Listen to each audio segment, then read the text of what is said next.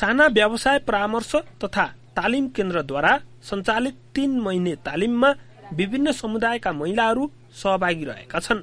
चैतदेखि सञ्चालन भएको तालिममा महिलाहरूले सैद्धान्तिक र व्यावहारिक ज्ञान पाएको बताएका छन्। व्यवसाय तथा व्यक्तित्व विकास सम्बन्धमा समेत तालिम भइरहेको छ।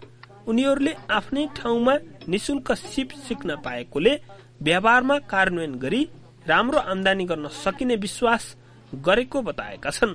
पहिला मान्छेले अब गलैँचा के यस्तो उस्तो भनेर भन्नुभएको थियो, तर मलाई यो धेरै राम्रो लागेर चाहिँ किनभने दुःखमा काम लाग्ने रहेछ भनेर चाहिँ आफ्नो परिवारसँग बसेर आफ्नो बालबच्चासँग बसेर केही गर्न सक्छु भन्ने लागेछ मेरो मन। महिलाहरूले सादा र बुटेदार दुवै खाले गलैँचा बनाउन सिकेको जनाएका छन्।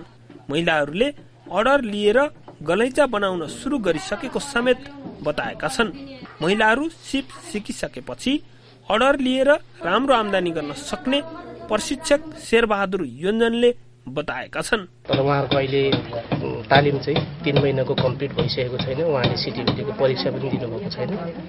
त्यो पश्चात चाहिँ उहाँहरूले हामी सबैलाई नै रोजगार अर्डर दिने योजनामा हामी गइसकेको छौँ। स्वरोजगार बनाउने उद्देश्यका साथ संस्था मार्फत पर्सा, बारा र सर्लाही जिल्लामा 300 भन्दा बढी महिला तथा पुरुषहरूले ड्रेस मेकर, इलेक्ट्रिसियन, गलैँचा, सिलाई कटाई लगायतका तालिम लिइरहेका छन्। तालिम लिएका महिलाहरूलाई चाहिँ त्यो काम गर्नलाई दिने र काम गर्न दिइसकेपछि चाहिँ तपाईँको के अरे उनीहरूबाट उत्पादित सामान फेरि के गर्ने फ्याक्ट्रीमा पुर्याउने।